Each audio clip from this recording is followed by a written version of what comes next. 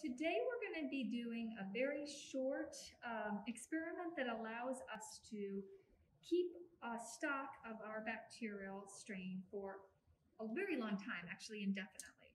So these are called glycerol stocks, and what we need for it is a cryo tube. This is a tube that can withstand very cold temperatures. We're going to need a solution of 50% glycerol. And glycerol is a hydrophobic solution that we're going to add to the cells that prevents ice crystals from forming within the cells. And so when we have a freeze or a thaw, we're not going to have cell death that you would have if we didn't have a hydrophobic solution like this.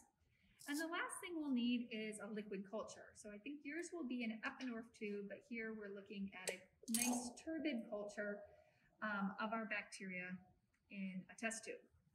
So we're gonna label our cryo tube. I'll loosen up the lid. And I'm going to add 500 microliters of my liquid culture.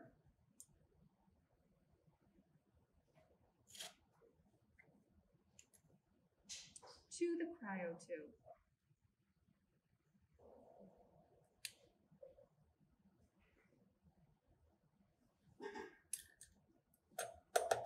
After that, I'm going to add 500 microliters of the 50% glycerol solution.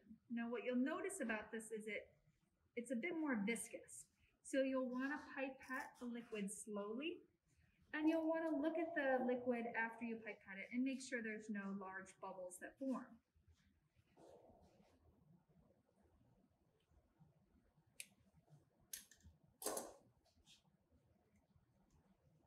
Again, making sure to label this with your date, initials, and any other important information.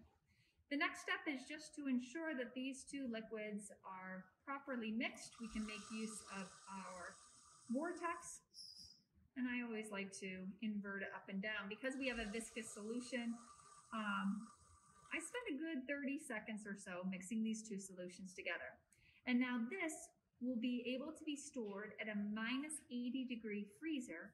And as I said, these bacterial stocks, these glycerol stocks, can survive for a year, 2 years, 10 years, really kind of indefinitely in this form, as long as they're frozen.